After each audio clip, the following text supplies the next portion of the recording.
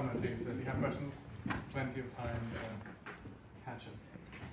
Now, moving on to big trees. Caroline does talk about her work in Indonesia.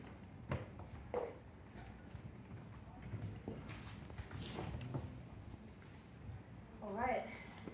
Good morning, everyone. My name is Caroline Pastrin. I'm a Master of Forest Science candidate. Hopefully, I'll graduate this May.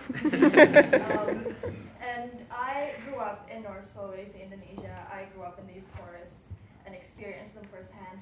And I also experienced firsthand the pressures they face and the need for policies and research that can help protect and conserve them.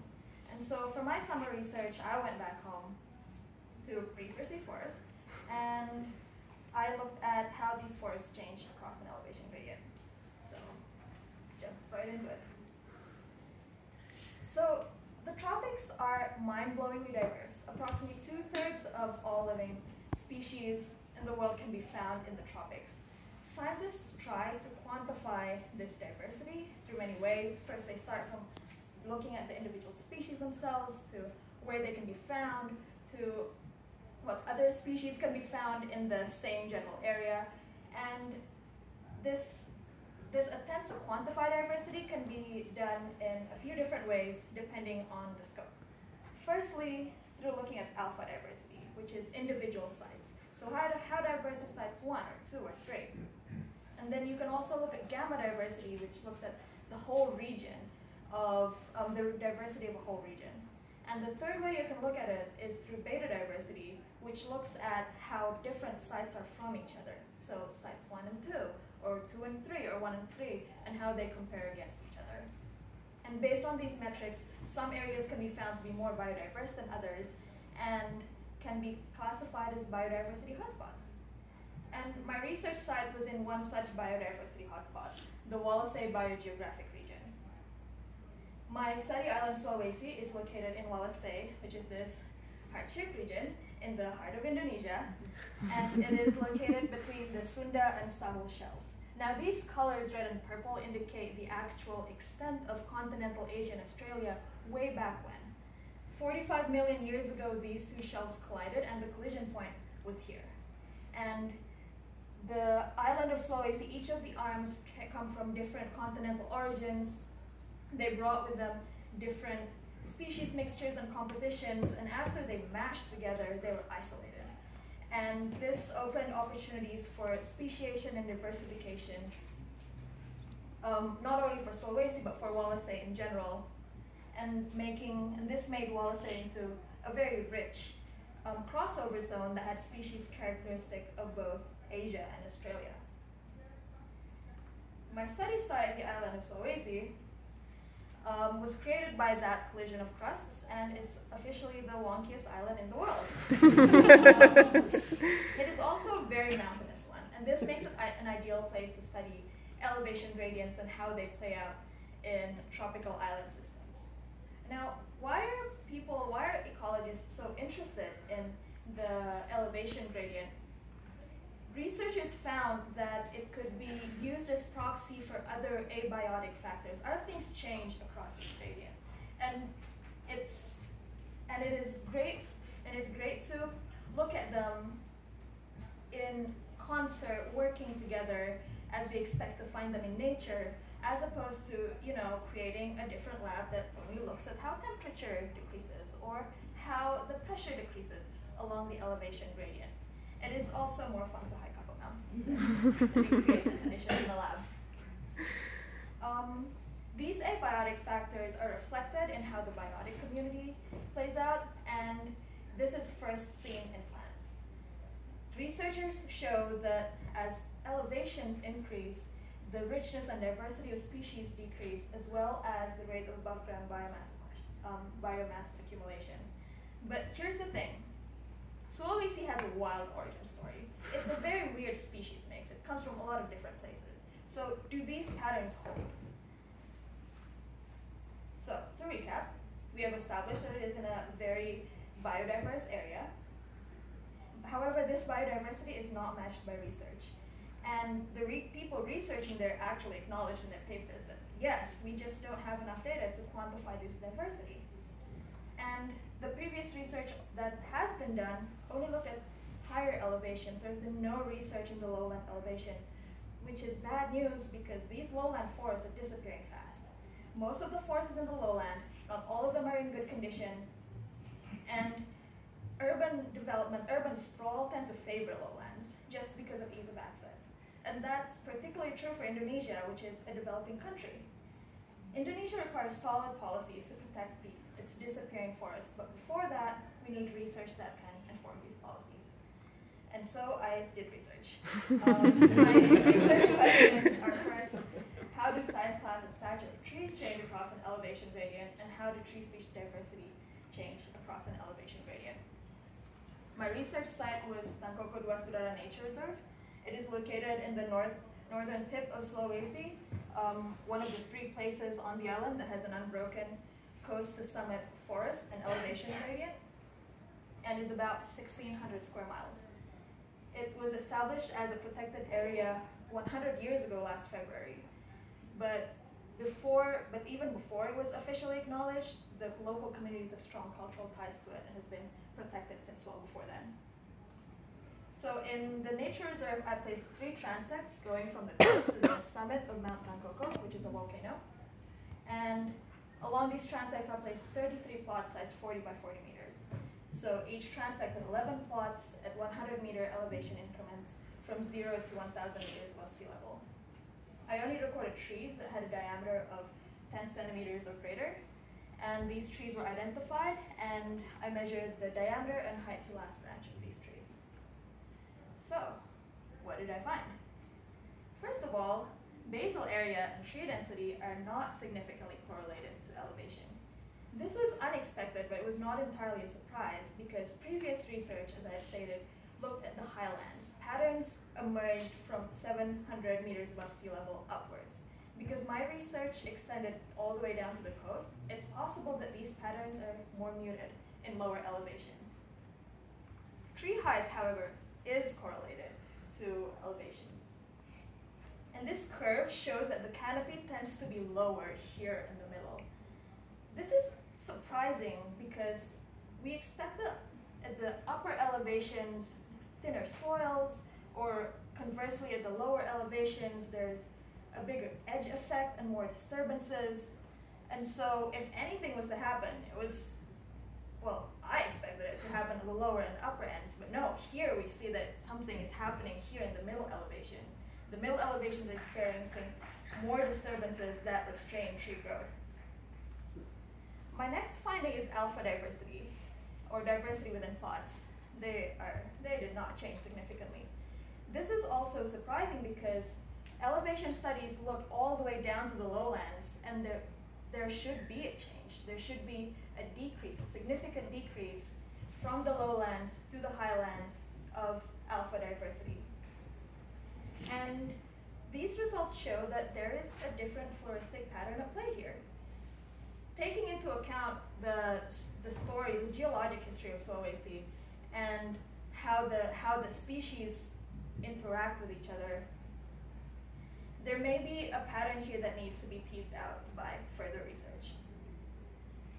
For beta diversity, or diversity between plots, I found significant results. To reiterate, beta diversity quantifies how different each plot is to every other plot. The more plots you have, the more species you have, the more complex this comparison becomes, and linear equations no longer suffice to explain it. And so I used NMDS, which is a multivariate approach to quantify species population. And fortunately, NMDS can be visually represented in a fairly straightforward manner. The graph on this side, on your left, there shows the values of species composition for each plot. Small dots represent the plots, and the larger dots represent the mean values of elevations. Recall that I had 3 plots per elevation. And what you see there is that the continuum kind of curves a little bit, and there's not a lot of overlap between the lines for each elevation band. And this is saying 3 things. First of all, that each elevation has a distinct composition of species. Second, these groups change markedly along an elevation gradient.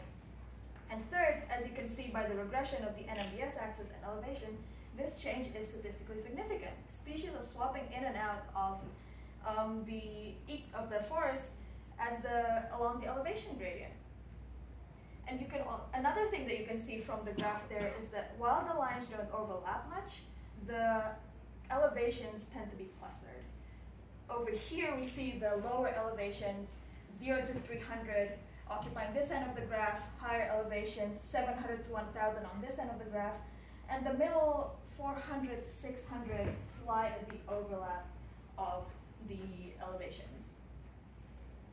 And so for my research, I found some things that we previously didn't know about this forest ecosystem. Firstly, that the size and tree density doesn't change. However, the tree height does. And this relationship, and it shows a quadratic relationship. And the fact that middle elevations have smaller stature indicate that there are other factors restraining their growth, and this needs to be investigated by further research. Secondly, alpha diversity does not change, but beta diversity does. And communities can be coarsely grouped into distinct elevation bands.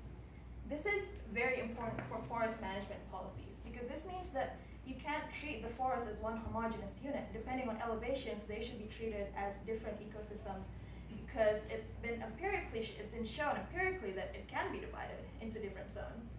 And secondly, for any urban landscapes or forest restoration policies, the species composition, depending on the target size, needs to be taken into account for the program to be successful.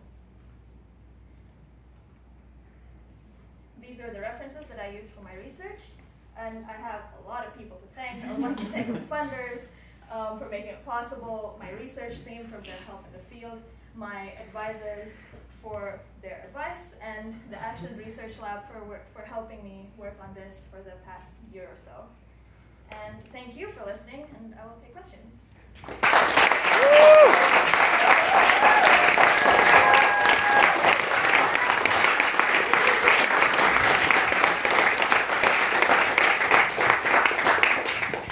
hope you graduated too. Great presentation, thank you. So you said you only measure trees over 10 centimeters DBH, and you're making some broad conclusions about species diversity. And so I guess I want to know anecdotally, since I don't know the system and everyone knows I'm clearly biased towards the understory, how much of the species diversity do you think you missed in kind of mid-story and shrubbery? And like, if you had to guess, do you think that some of those patterns may change if you were talking about overall species diversity instead of just canopy? That's a great question. I think I missed a lot because of how dense the forest was. There's a lot of understory. There were lianas there as well. An understory as in herbaceous woody shrubs as well as saplings. And I think if I were to widely venture a guess, part of the explanation for tree height could be explained by understory competition with understory species.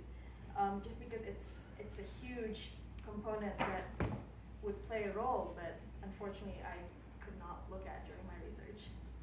It would be great for future research, so thank you. Yeah, could you just go back to your alpha diversity slide?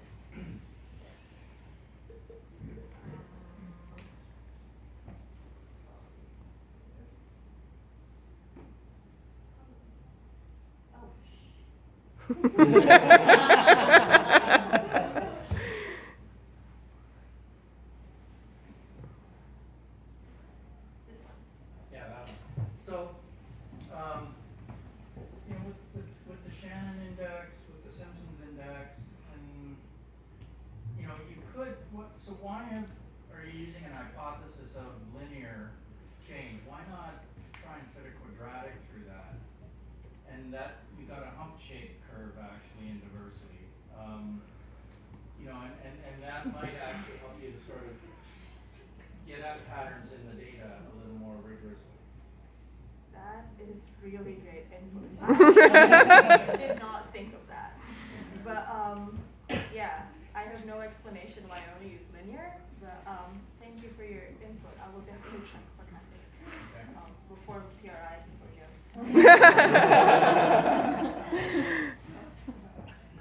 The question you mentioned We saw the hump with the mid elevations, and you had mentioned maybe it being related to disturbance or something like that. And do you think that is something natural or anthropogenic, or do you have any hypotheses as to why it's in the middle elevation?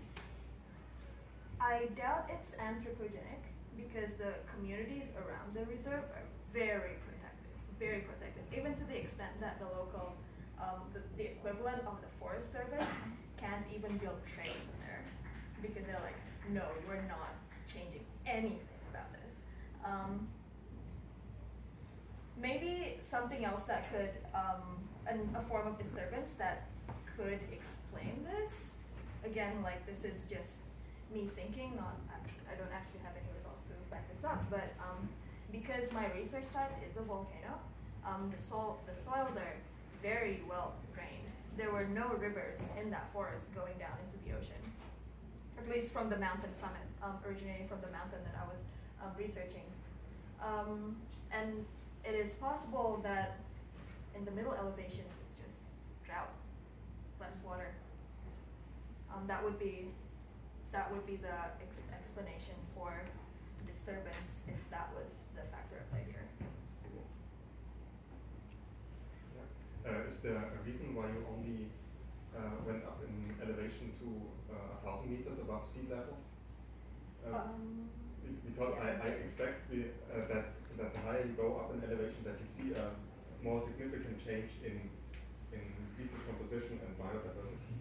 Right. So that's a good question. I think that what I was after when I set up my research design, this one, was that I was after an unbroken continuum in the same area. And the mountain only goes to 1,100 or almost 1,100. So I cut it off at 1,000. If I was not looking at a continuum in the same ecosystem, I could have gone up to almost 2,000. But yeah, that was my reason for cutting it off at 1,000. Also, the 700, 800 meters above sea level had been researched before, and I think this would contribute to that knowledge gap of the lower elevations, new information. Thanks, Tom.